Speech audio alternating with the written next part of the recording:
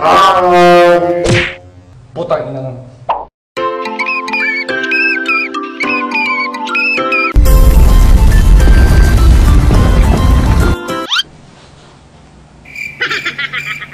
What? Wait, hindi to yung coffee. Hindi to coffee, wait. What? Hey guys, welcome back to my YouTube channel. It's your boy Freg Rat here, and welcome back sa panibagong video natin. And welcome back sa channel natin, by the way. For today's video, gagawa tayo ng... Hindi, iba yun. Nga no, kakain tayo ng mga paborito kong pagkain ng mga bata pa ako. Nung mga bata pa ako. Nung mga bata pa ako. Sa araw ng Biyernes at 13 or 13 of the Friday. 13th of the Friday. Putang ina. Friday of the 13th yun. Wait. Friday the 13th yun. Gago. Yeah, kakain kayo ng mga paboritong pagkain. We'll be enjoying it. This is not going to be a mukbang. Maybe, is it going to be a mukbang? I don't know. Kakain ako mga pagkain na nung paborito nung bata pa ako ay kinahiligan ko ng kainin. At you know, we're going to be reminiscing. Oh, my outfit is so sexual. So skinny, guys.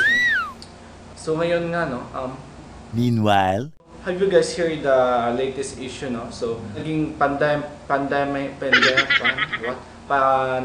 na nga yung in COVID, ano, at ngayon tinawag siyang COVID-19, which is our latest issue para sa taong ito. Marami ng taong naging infected, maraming mga case, maraming mga namatay. So, I'm so sorry for that, and ingat na lang tayo lagi, guys. So yeah, without further ado, let's get to eat. Ano, sometimes hindi ko alam ba't nag-English ako. Hindi naman ako mag-English at mga putang na naman. Hindi ako marunong mag-English tapos pinapahiya ko ng sarili ko sa harapan siya. It's so fucking cringe.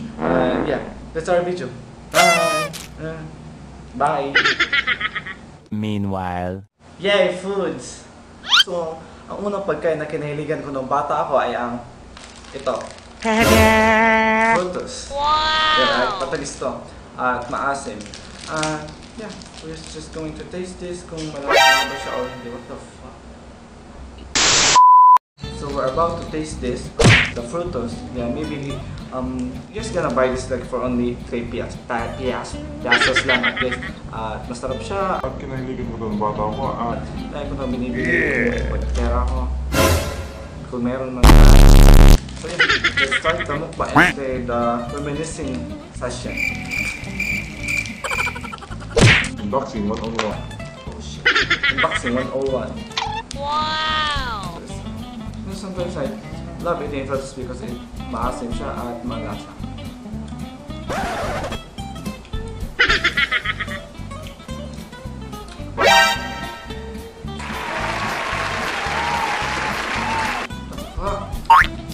Ba't iba yung lasa nito? Gusto ko nakakain ito eh yung last month ata at nabili ko siya sa mga store sa rin. Chocolate bag. Masarap siya, guys. Nag-iba talaga yung lasa niya. And next is Hello there. the milky. Yeah, the White chocolate eggs. Wow! kita niyo, guys. Oh shit. What the fuck mo? Last time, nakikain ako sa classmate ko nito. Hindi ko gaano, you know, way back, grade 7. Maybe. Yeah. How do you open this? So yeah, we're about to taste this now. It's a white chocolate, guys. Gusto niya? No, this is mine. Oh my god. It smells bad. About to taste this. Wow! It tastes something, guys.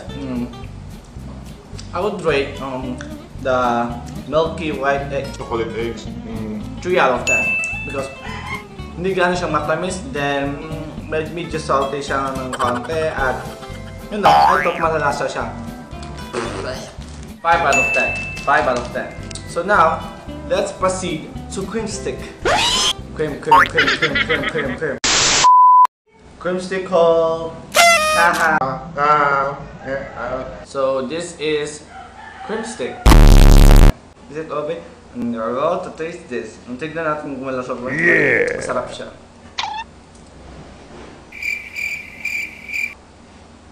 Huh? For 1 pesos, you can buy this at your nearest store, and it's very delicious, affordable. 6 out of 10. Yes, ang sarap. Oh no! The flavor is good and malasa siya. Just like this.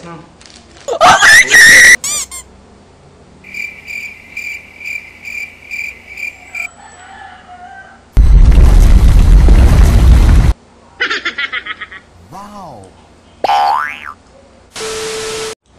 So next is, this is going to be different, guys. This is very delicious and very surprising. Lasa niya, at there's different flavors, and This is not going to be sponsored. just gonna praising you because this is very delicious, guys. Not the straw, it's only tasik lang to, guys. Yeah. Milk tea haul. If you haven't watched my last video, it's all about milk tea haul with my kapatid. Kasama ko yung kapatid niya yun. At kung tinikman namin iba't ibang klase ng milk tea nila. Tilawi, by the way. Tilawi. Wow! Tilawi. Hi! Subscribe please. And next is, tinatawag siyang bukayo. Huh? Bukayo. Bukayo.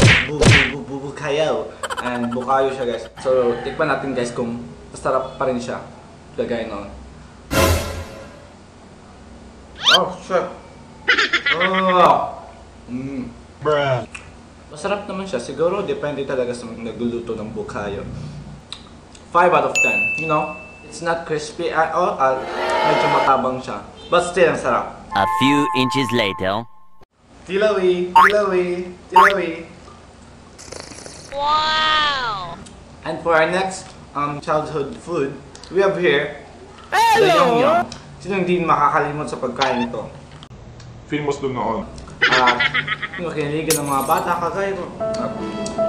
Maybe ngayon, masarap pa rin yung yum-yum. So, sometimes it's really weird na medyo maraming tao at you know, I don't know why kung saan ang galing mga tao nila. Yum. So, tikman natin.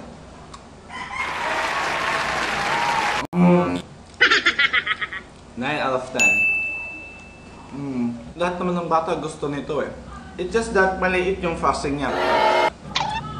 Wow! Never gets old, ang sarap. 9 out of 10 for yum-yum. So ang next na titikman natin ay ang Blockbusters. Can you guys see this? Yeah? This is also chocolate. Iba lang siya sa milky. Kasi nga, that's a white chocolate and siguro anong chocolate. Let's unbox this. Wow, it's a block. See, it's B. It's B for Blockbusters. So let's taste it kung masarap pa rin siya.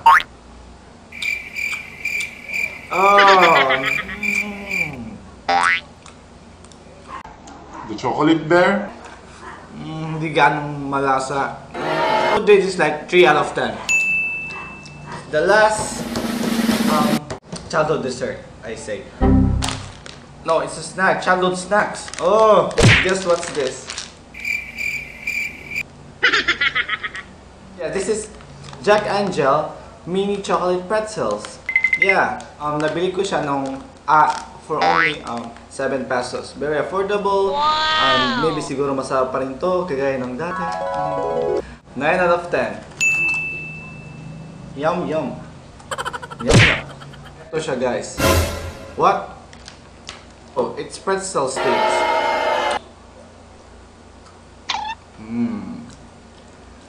Oh no! Same lang din sa yum-yum. Ang pinagkaiba lang ay yung lasa ng frosting. For only 7 pesos, makakabili ka na nito. And it's very affordable and it's pretty crazy. Right? Right? Yeah. Sino boses yan? Sino boses yan? Please, huwag niyo po saktan. Please. And that is all for today's video, guys. Kung nagustuhan mo ang video na to, don't forget to drop a like and comment down below kung ano pang gusto mo makita sa channel natin. And check all my social down below. It is linked down below also. And don't forget to subscribe because I will be posting more from my content. Yeah, kung gusto mo ang channel ko, please mag-subscribe below. Kung hindi, please subscribe.